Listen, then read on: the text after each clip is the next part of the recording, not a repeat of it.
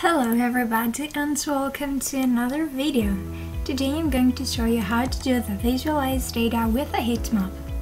In the vertical axis we're going to have the months and in the horizontal the years. Inside the heat map you will see a tooltip with some information. So let's head to FreeCodeCamp to see the specifications. I can view a heat map with data represented both on the Y and X axis. Each cell is color-based, its relationship to other data, and I can mouse over a cell in the heat map to get more exact information. Now there is a data set that we can use to build it, and it's this one. As you can see, there is the base temperature, a monthly variance, year, month, and variance. So we will use this JSON later. Now I've already written something in the HTML, which is just the header and the subheader, and in CSS I have a body with background color and text align in center, and then another text align again in the center. I'm using Bootstrap, but you don't have to do it. And then in the JavaScript it's very important to use the D3, and especially I'm using the 3rd version. And you should be careful because the last version is the 4th one.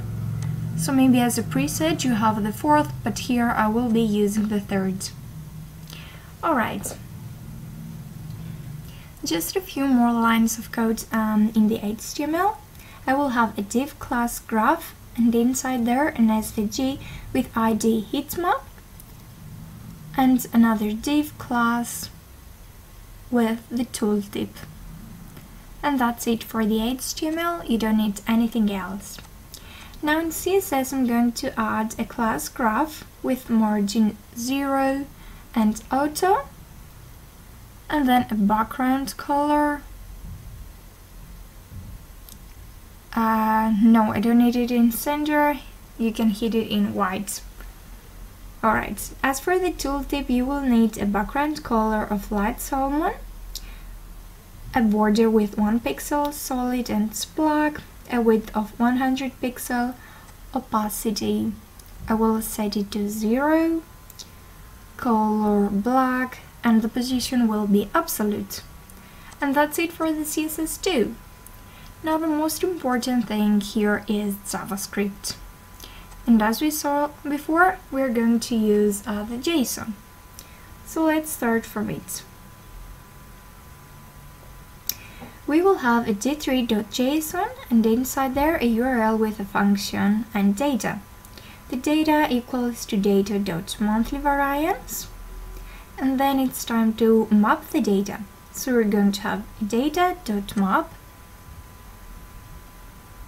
and a function with d, and inside there we will have d.month equals to months, and inside there d.month minus 1, and then a d.year, which equals to d3.time.format y.parse, and d.year.toString. And this is for the x and the y axis. Alright, now let's continue with declaring the functions. We're going to have an x scale with domain, and inside there d3.extend and data function function data, which returns a data.year. And now we're going to scale the colors. So I need a color scale.domain, d3.extend, data function d, which returns the d variance.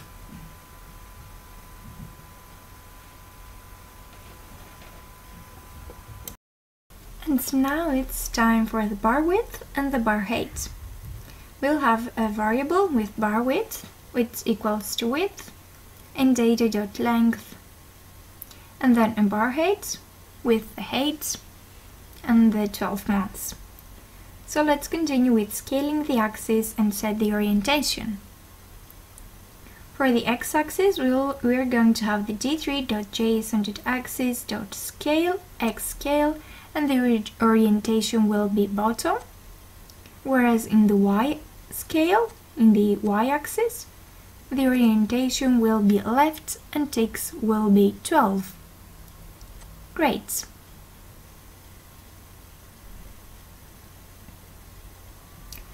Now we will add a G element that provides a reference point for adding the axes. And then we're going to append the axes according to the size and the position that we have set up with our width, height and margins. So you'll need a group.appendG and an attribute class with x-axis, transform with translate, 0 and height,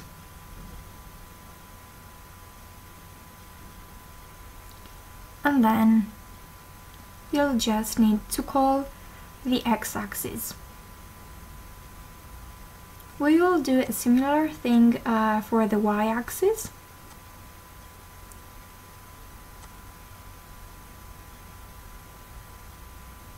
But this time the translate will be 0 and 0.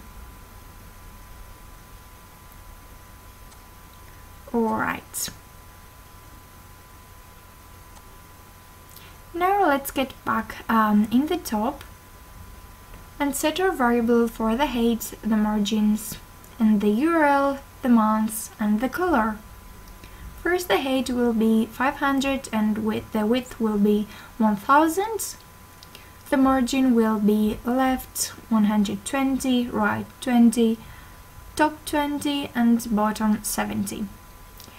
Sorry for the email, and now I'm just going to copy and paste the URL. You can take it from FreeCodeCamp.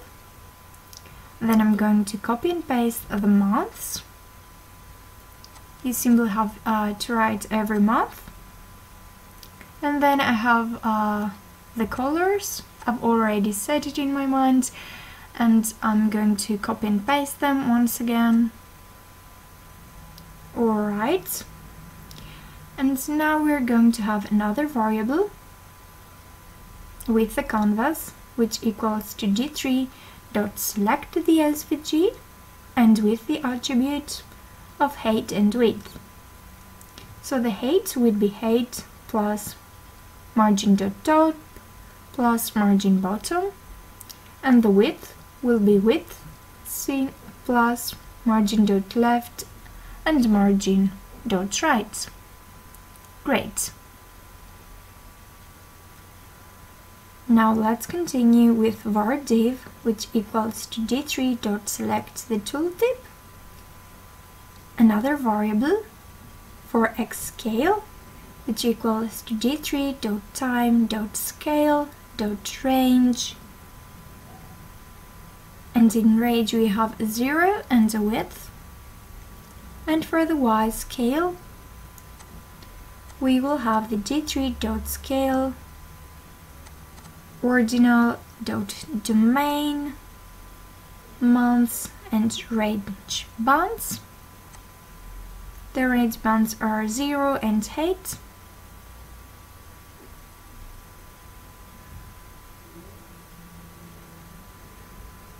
Let me write that down. Alright, and the last one will be a variable for the color scale, which is d3.scale.quantize and .range.color. Alright, now let's get back down and continue with the group. So we will have a group.appendG and an attribute, and then inside the attribute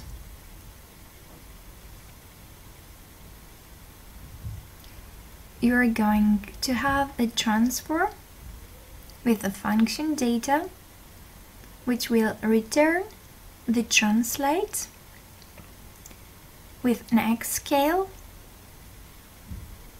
And here the syntax is quite weird. It's like writing HTML inside the JavaScript. It's always weird. So we've written the X scale with data.year, plus you'll need the Y scale with the month. And that's it. So after that, we will also append a rect or a rectangular with some attributes. The width will be bar width, and the height will be Y scale dot range band. And we will style this. So we will going to fill this with a function and data, which will return the color scale with data.variance. And another important thing that you should definitely do is to have on mouse over and the function with D, and this will make the tooltip to follow the mouse. Here the div.transition duration 10, style with opacity of 0.8, and again we're going to style it. The left will be d3.event.page and pixels, and top will be d3.event.pagey and the pixels.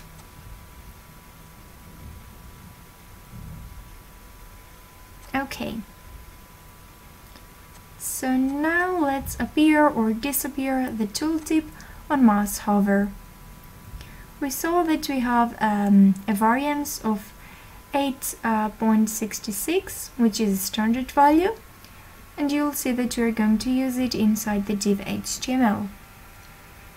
So I've already written the div HTML, and I will open a paragraph with year. So we will have a d3.time format y, and then I'm going to continue with d.year. I'm going to close the paragraph and open another paragraph with value, which equals to 8.66 plus the d.variance, and I'm going to have only 2 digits after the comma, so to fix 2, I'm going to close the paragraph and open for the last time another paragraph with the month, and then I'm going to have the d.month, and I'm going to close the paragraph. So now I'm going to need an on mouse out function D. I need the mouse out function so the value in the tooltip can change. Now another div with transition. The duration will be 100, and the style is going to have an opacity with 0. Alright, now let's see what we are missing. So the graph will have the background color of white.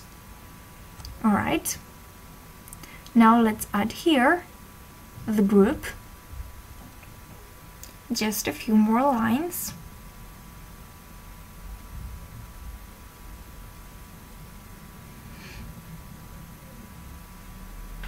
Okay, so the group has a transform of translate plus margin left and a margin top. Let me write that also.